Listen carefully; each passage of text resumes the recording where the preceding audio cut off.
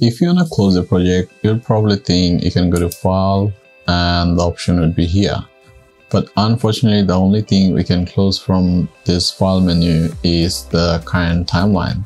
So what it's going to do is going to close the current timeline, but that's not what we want to do. We want to close the project itself, so the project is still open.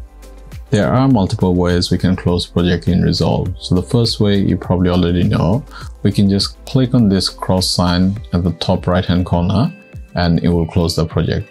But the problem with this approach is it's going to close the project, but at the same time it's going to close the project manager as well, which is our database.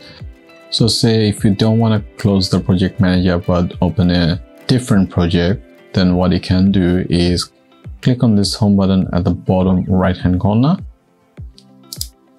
and this is the project manager. At the moment we have this project open, that's why you can see this outline.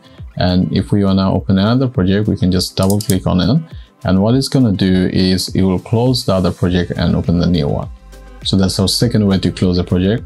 So say if you didn't want to open a new project but just want to close this project, what you need to do is click on this home button again, or the project manager, and right click on the project and go to close, and it's going to close the project for you.